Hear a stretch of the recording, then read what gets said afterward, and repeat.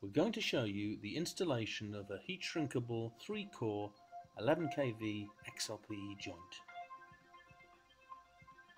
Make sure you study the installation instructions supplied in the kit, and using Table 1 and Figure 1 mark out the outer cable jacket.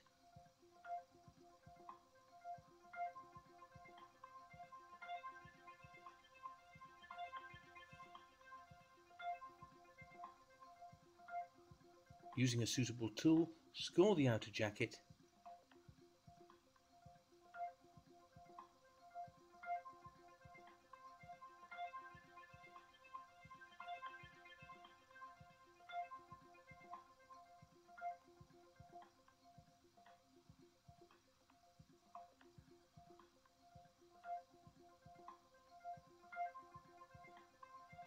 and remove as shown.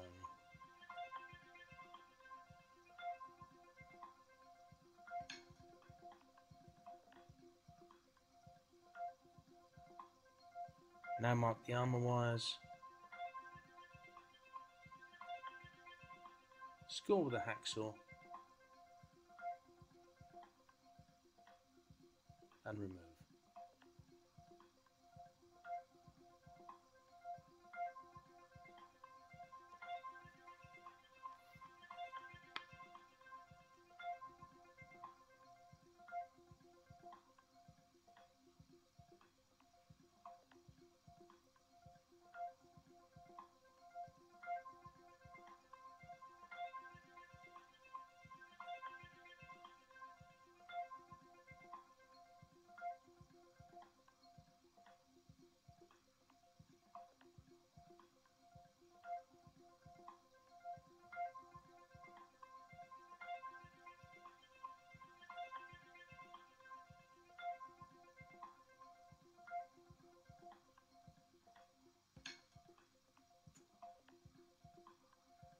Now bend back the armour wires, ready to fit the armour support ring.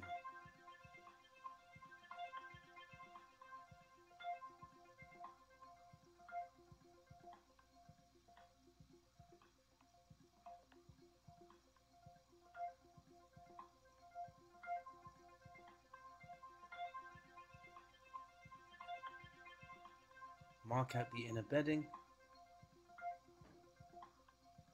and remove the fillers to this point.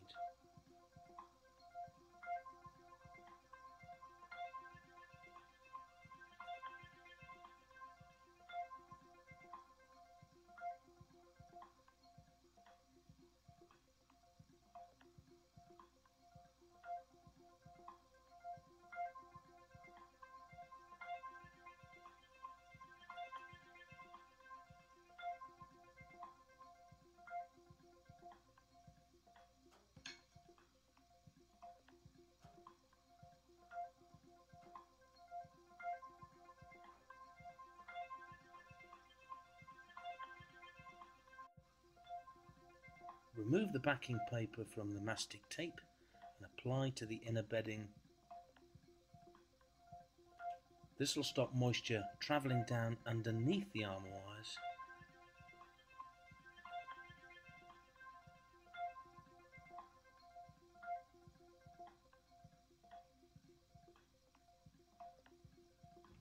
Lay the copper earth straps onto the copper tape screens, securing with the constant force roll springs supplied.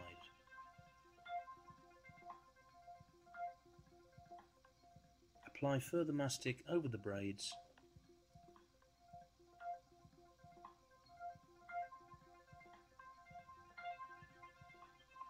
and the earth braids will be clamped down at a later stage along with the armour wires.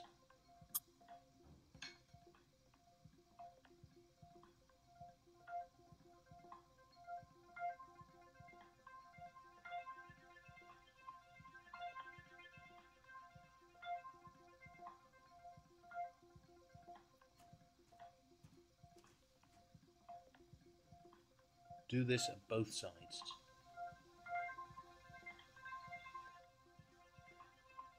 Now the joint has a long side and a short side. The long side is for parking the connector insulation tubes. onto the cores. So we're now marking out the short side.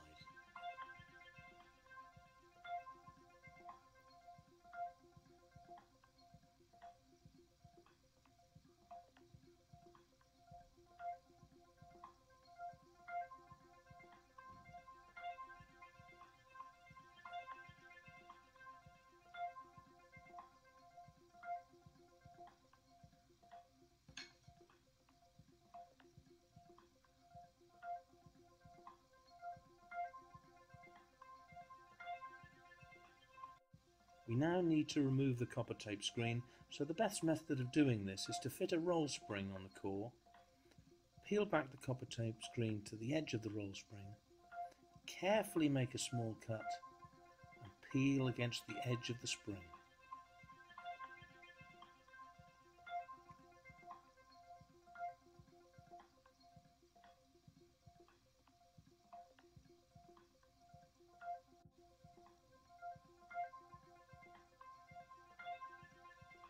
Once we've done that on all three cores, make a mark on the semiconductive layer, and this will be our screen point. Apply PVC tape sticky side up so as not to leave any residue onto the core. And the best method of removing the easy strip type semiconductive screen is by using a round file, or commonly known as a rat tail file.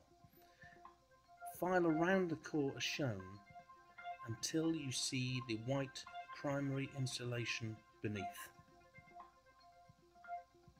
Do not use a sharp knife or a Stanley knife to do this. This is a very, very critical point of the joint or termination. Scoring tools are available with a blade that is set at 0.4 millimeters, so this doesn't score the core beneath. Make 3 or 4 tram lines down the length of the core,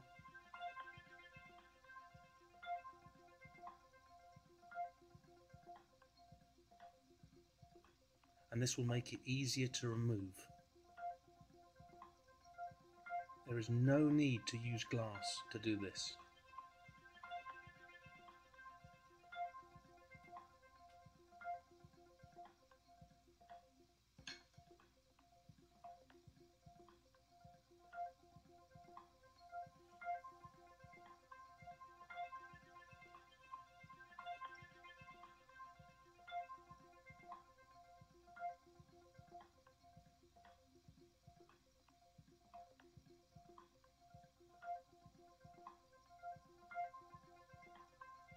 If you've got a bonded semiconductive layer, then there are specialist tools to do this. Again, don't use glass.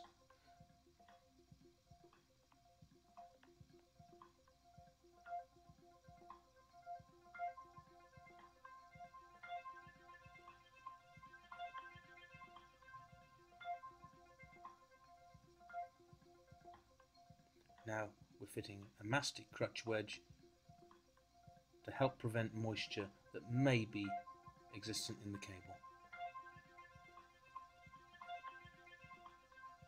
We're now going to fit medium voltage mechanical connectors. The advantage of these is they will suit copper or aluminium conductors and will cover a wide cable range. So mark out the primary insulation to half the length of the connector plus 5 millimeters. This is a primary insulation removal tool that makes the process of removing the insulation quick and easy. Now score the semiconductive layer over the conductor and remove.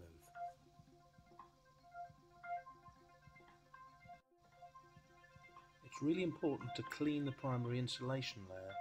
Use the tissues provided or a suitable solvent.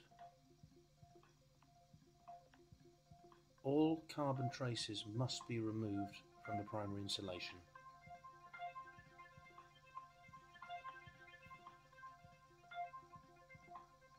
Now take the yellow stress relieving mastic apply with a thin edge, stretch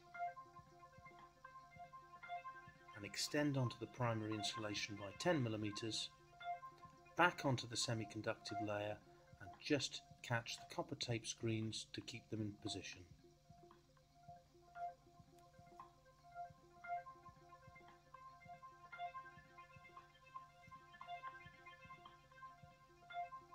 This mastic tape will also provide a moisture seal when the stress control tubes are fitted next.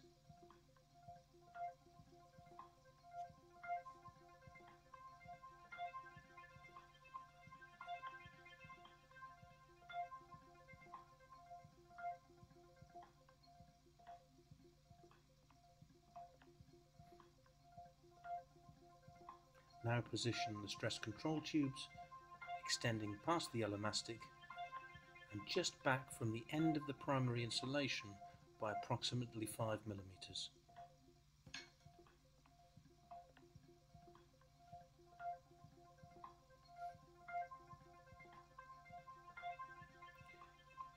Utilizing a suitable heat source, apply heat all around the tubes until fully recovered. Keep the flame on the move to ensure an even wall thickness.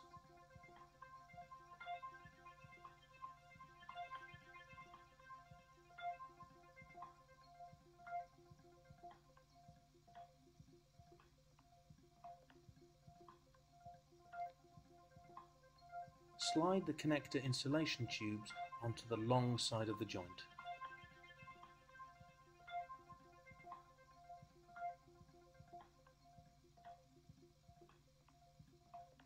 With this joint, we're going to be fitting medium voltage mechanical shear bolt connectors. The advantage of these is that they suit aluminium or copper conductors and will cover a wide range. Please read the installation instructions from the individual manufacturer of the mechanical connector, as they may differ.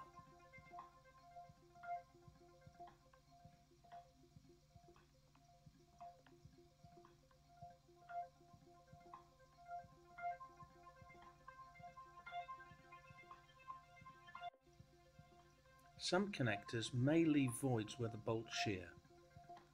With this type, we supply HV mastic putty tape, which you apply into the voids, filling up to the surface of the connector.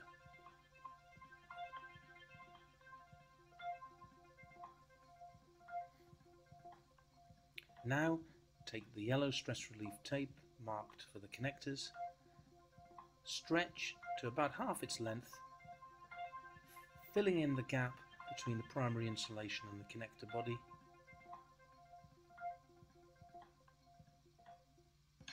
and continue across the body of the connector.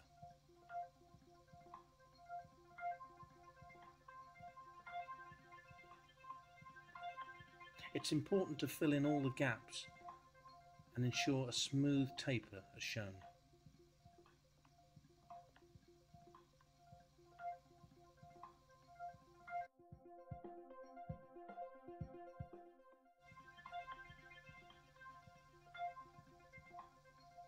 Any remaining tape can be applied back over the connector body.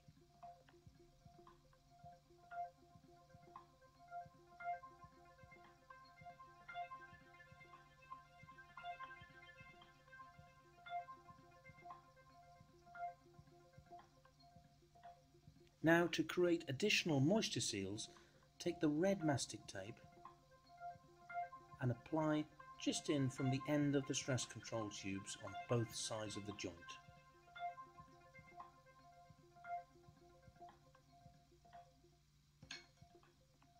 Now carefully position the dual wall insulation conductive tube so that it covers both screen points .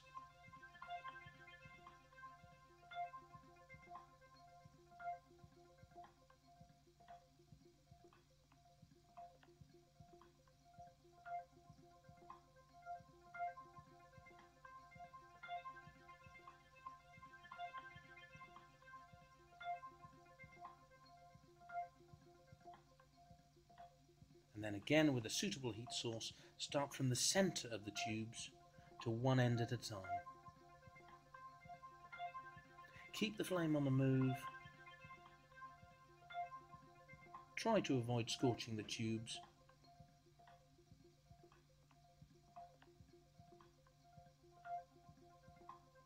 And keep going until fully recovered.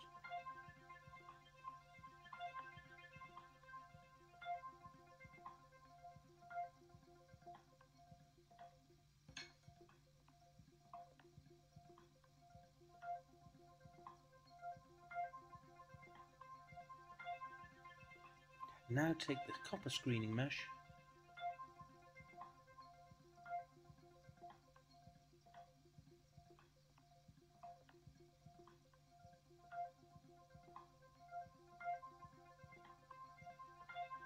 applied around the copper tape screens and across the joint tubes with 50% overlap.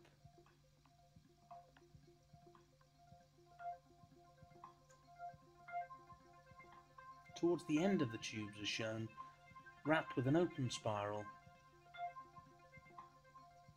and temporarily secure to the armour wires.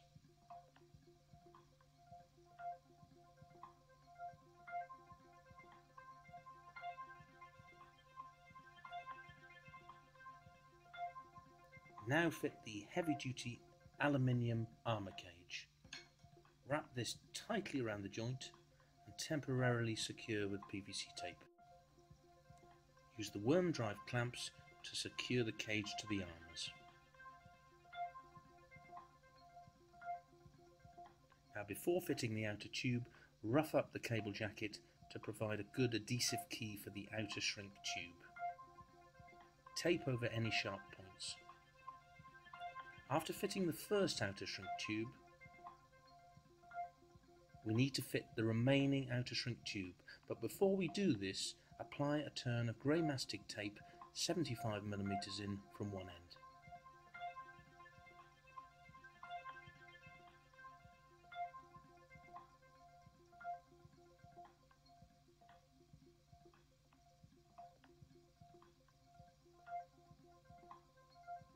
Now position the second and final outer shrink tube as shown.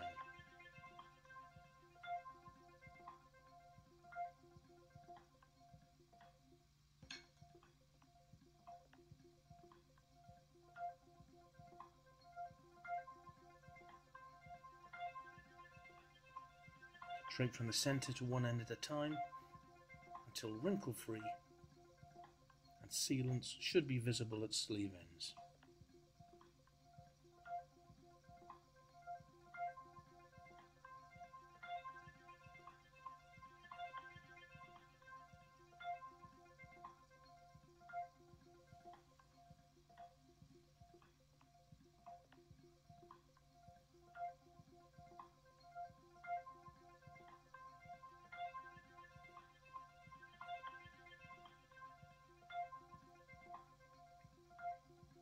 The joint is now complete.